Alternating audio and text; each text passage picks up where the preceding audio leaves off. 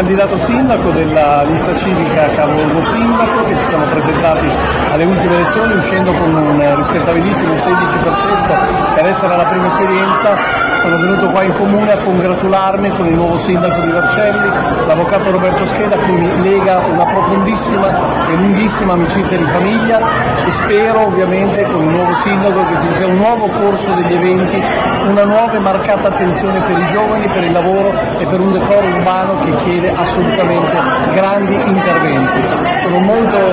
felice di questa giornata odierna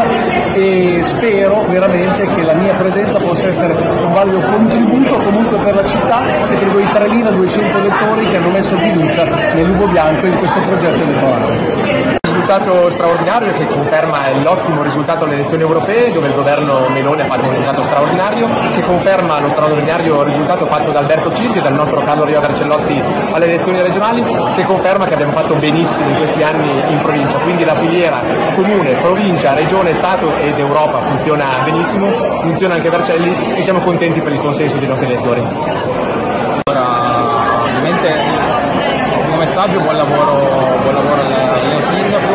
soprattutto da parte nostra un grazie infinito a Gabriele Bagnasco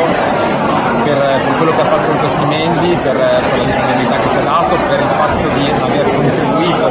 fortemente a quello che è stato un percorso bellissimo. Abbiamo creato un gruppo